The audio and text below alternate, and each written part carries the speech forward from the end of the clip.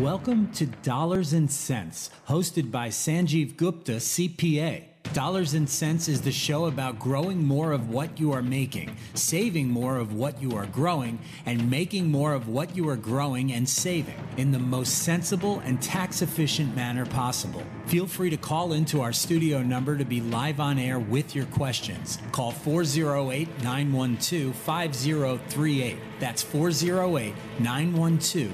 5038. And here is your host of Dollars and Cents, Sanjiv Gupta, CPA. Good evening, friends. This is your own CPA, Sanjiv Gupta, CPA. I'm doing this show for last, about 9 to 10 months, roughly. And I've discussed a lot of topics on air, which are very interesting from tax point of view, which impacts each and everyone's bottom line when it comes to saving taxes in the most tax and financial efficient manner.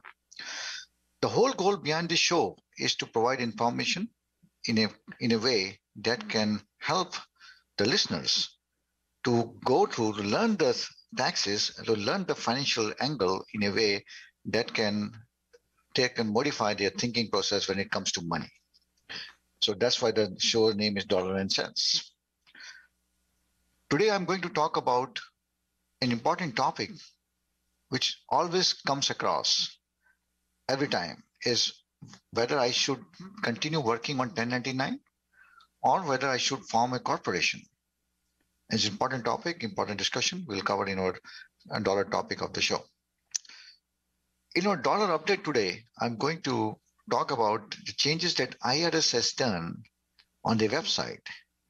They launched 2 new online tools to help the taxpayers manage and monitor the advanced monthly payments of the child tax credit. This is advanced child tax credit, which was part of the American Rescue Plan Act, ARP.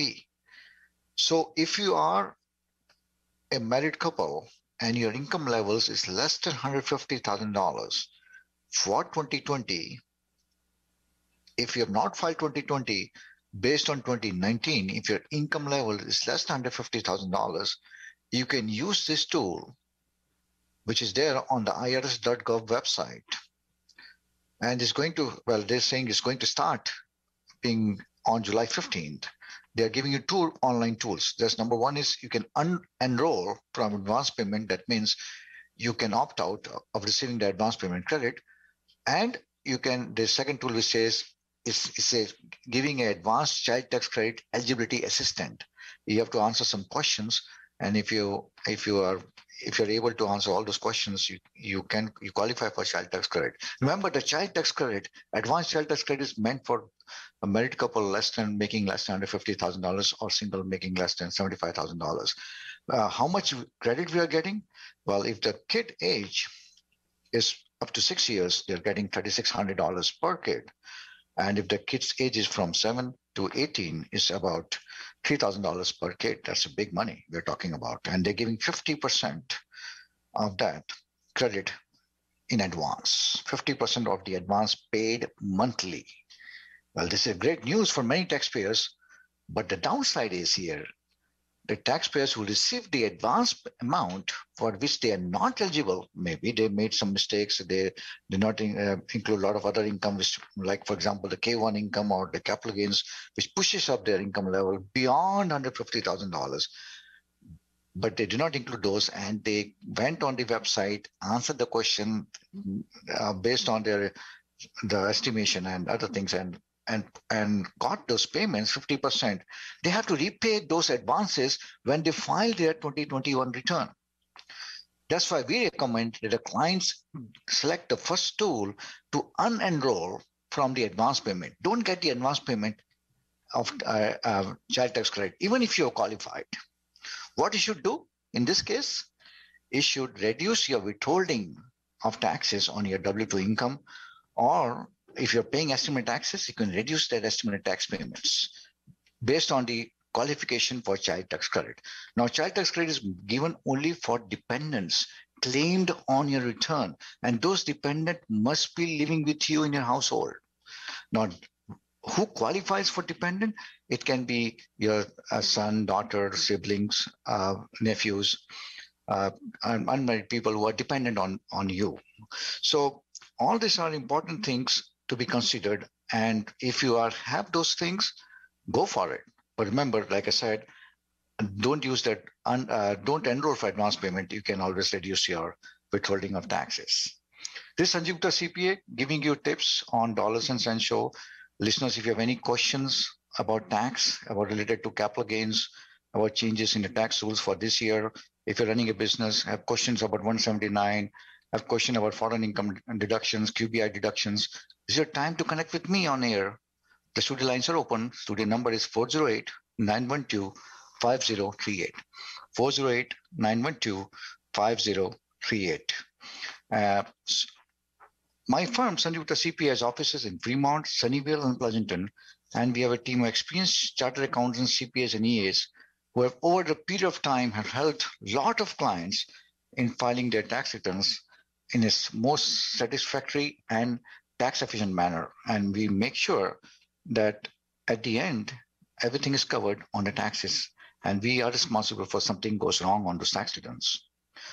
So our team is very conversant with Indian tax rules and regulations, and a lot of things are happening in India, by the way. Because of COVID scenarios, there's so many debt being reported there. Now people are in a selling frenzy, means they want to sell properties out there. They want to close their bank accounts out there. They want to get their money out from there. So it's going to be a year where people are trying to move all this wealth from there. Maybe they want to have their parents from there to come here.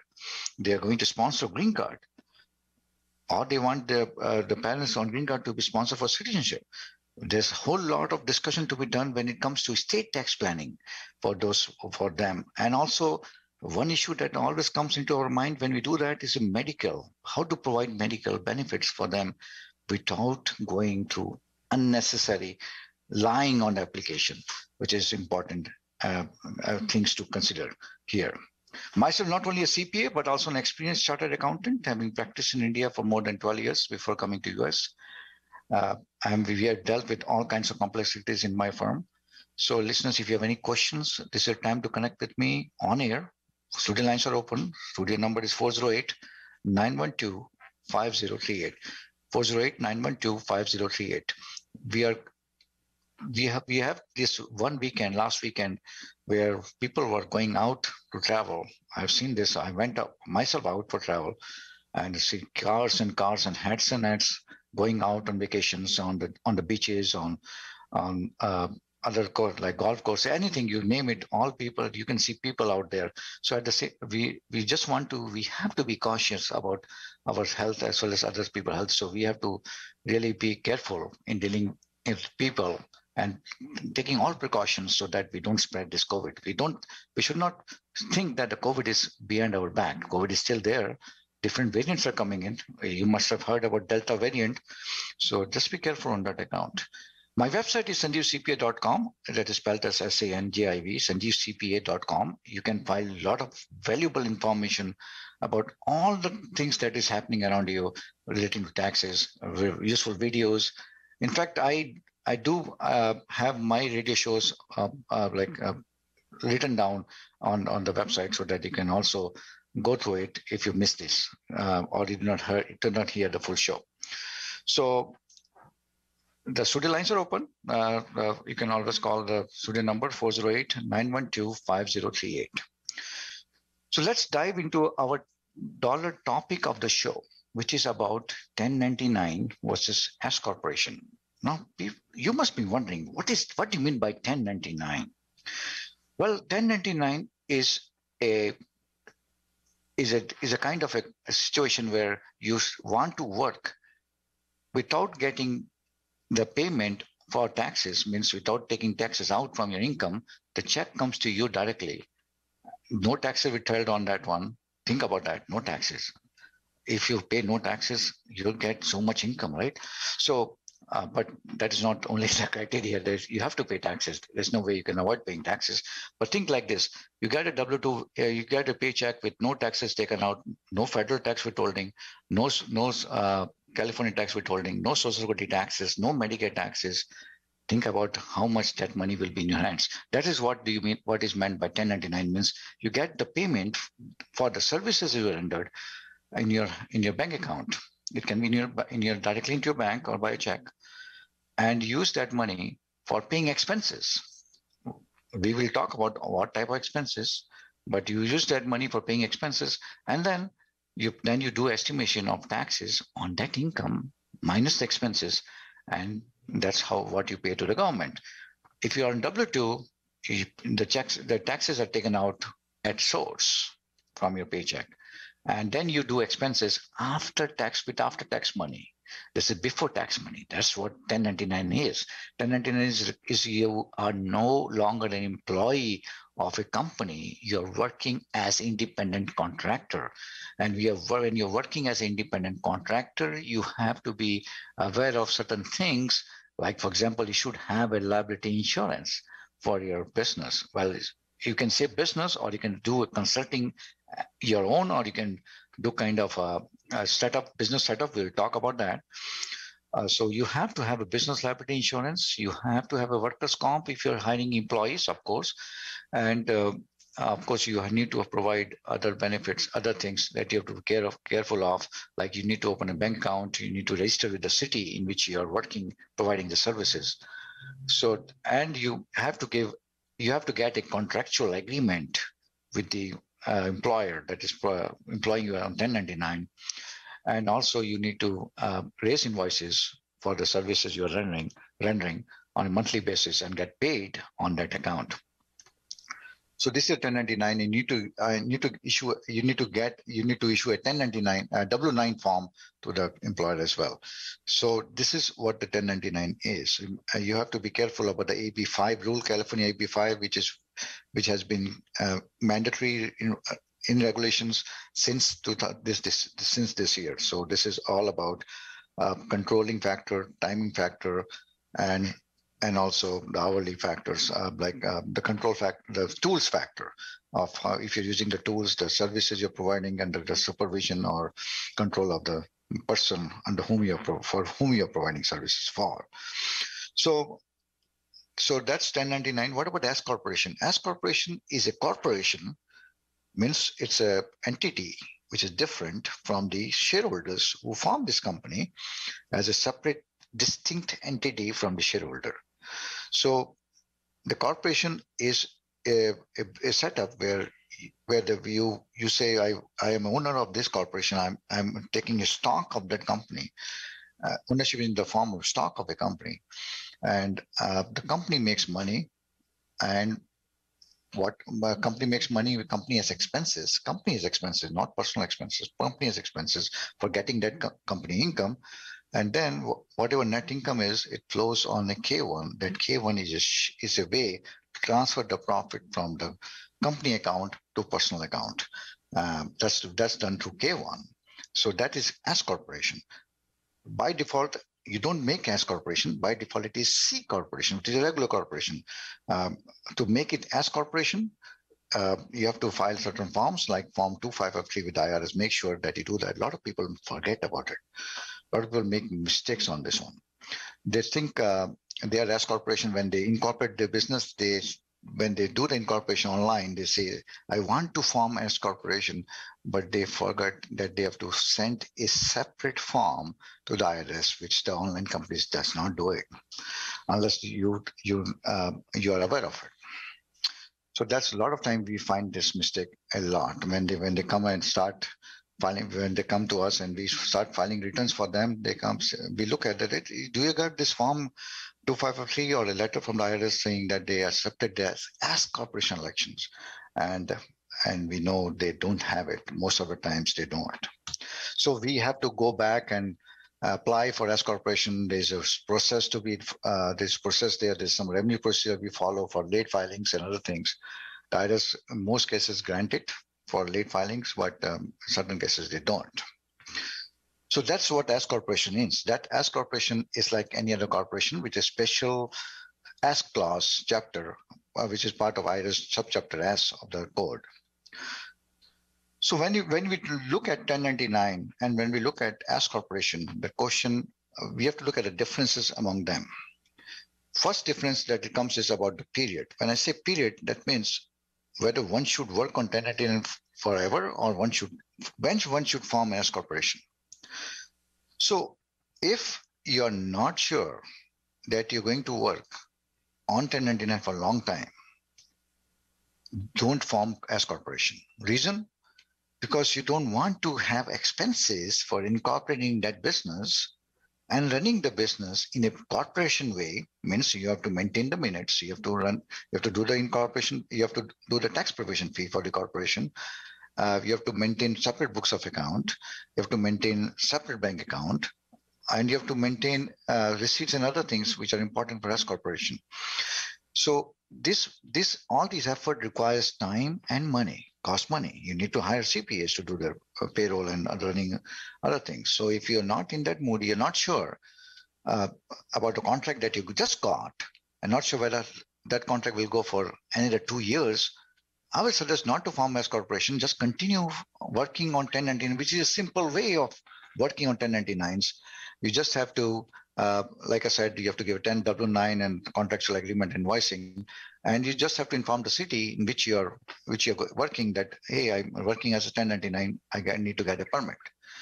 So that's the simplest way. If you want to set up as a business and don't want your name to be known or want your business name to be known, then you can do a business, doing business as, or fictitious name that we call it, fictitious name. So if you go out and you see Subways and other franchise stores, those are the business name. The entity name are different, holding those franchise names. So if you want your name to be popular like that one, so you have to form a fictitious name application. You have to do a fictitious name with your city and county. You have to go with the county name, and register the city, register the DBA name, and then go to the city and register the fictitious name, and then go to the bank and open a bank account.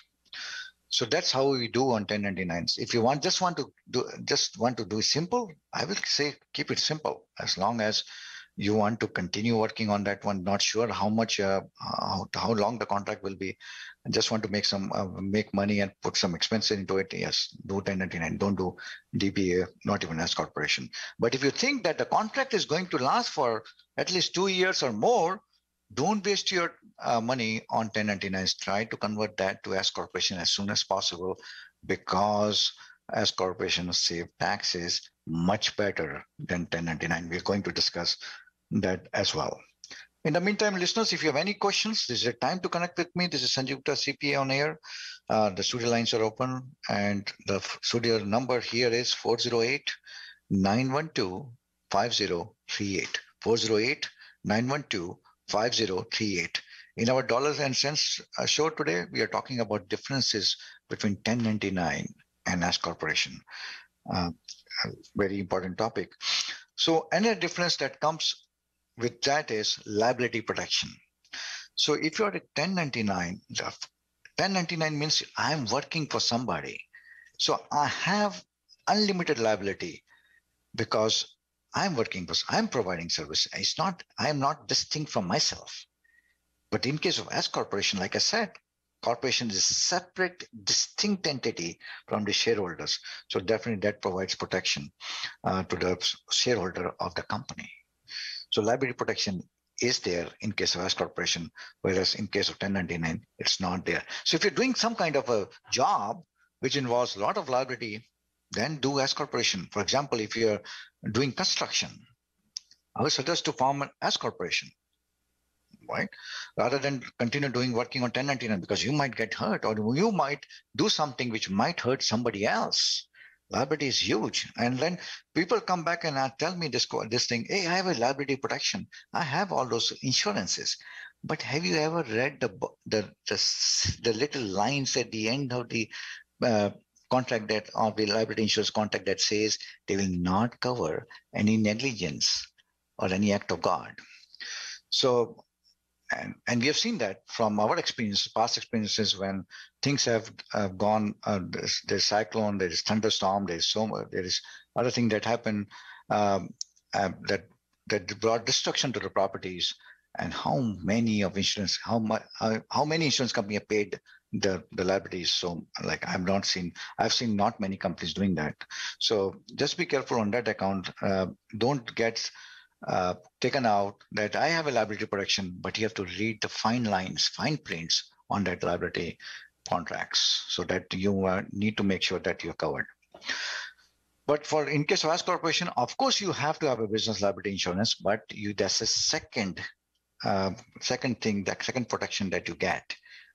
So you have to have a liability, plus the corporation also provides a benefit. So it's a corporate will that provides the protection. We have a caller here. Let me take this call. We are coming to close. Let me take this caller here. Good evening, Sanjiv Gupta, CPA. Hello, Sanjiv. I was listening to a radio show. I had a question regarding LLC stuff. So I have a CA registered LLC, and it is like a tax pass-through, not like a corp tax as C Corp or S Corp. It tax as LLC. So I'm just wondering, like, what would be the best approach? Because if I have to move the headquarters to a different state, maybe Texas or Florida, what would be the options, and what is the best way to do? Make it for an LLC in CA, or make close down and start something in different state, and then do the business in another state. So are you a California resident? Are you thinking of moving over to another state? Moving to other state. Yes. So if you already have an LLC in the state in which you're residing now, it's better to close that LLC and form a new LLC in another state. Moving this LLC from one state to another state takes a lot of time, and complications arises because you need to get good standing certificate, and one state to another state takes a lot of time, and their processes are not very simple. So I would suggest it's very easy to form the company or to dissolve the company in one state, and you can apply and see whether you get the same name in another state. If that happens, you don't have to change the EIN number. EIN number remains the same because federal does not care about the state, which state you're forming. So EIN number remains the same with the same name, and you can apply for change of address with the IRS. But at the same time, you can form a new company with the same name if available in another state. Okay. Oh, okay. Or can I start a different company and merge this? Yeah, you can form a different company and take over the existing company with the assets. Thank you, sir. We are coming to very close of the show. I will I'll definitely just want to say thank you to all the listeners who have been listening to my shows for so many months. I will take this differences between 1090 and S Corporation again in my next show, which is happening on next Wednesday, same time, 6:30 p.m. to 7 p.m. See you all, and keep doing what you're doing, but just watch that COVID is still there. Just keeping that in mind. Thank you.